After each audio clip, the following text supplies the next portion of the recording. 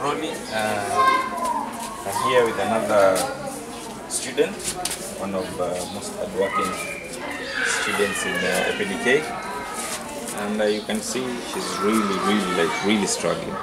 And let me ask her a few questions. What is your name? My name is Linet Kenga. Linet? Kenga. Linet Kenga. Yeah. How old are you, Linet Kenga? 17 years. 17 years old. Yeah. In class? Form 2. In Form 2. Yeah.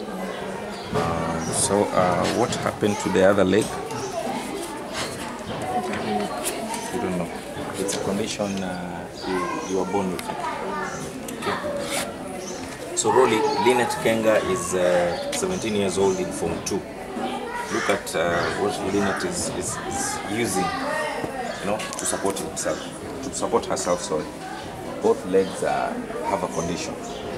I don't know how many people really know what Linet is going through right now, because for a girl her age and the situation she's going through, she has to put up with schooling. She has to just to have faith that all is going to be well.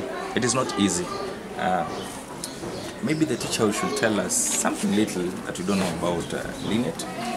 Linet Kenga Mbaya, she's a girl of 17 years old. She lives at Marindi, comes from a polygamous family. She has a problem of crab foot. She's in Form 1 at Marindi, and she would like to get a sponsorship in education of 40,000 shillings annually. Okay. So you've heard it from Mwalimu that apart from Linet being here, being helped by EPDK Center, where the center helps children with disability, that is support them morally, support them with the basic skills in life. We've also heard that Linet comes from Malindi. She comes from a polygamous family. Such families may not have full attention on all the children. So that's another challenge that Linet is going through. But apart from that, we know we have friends like EPDK.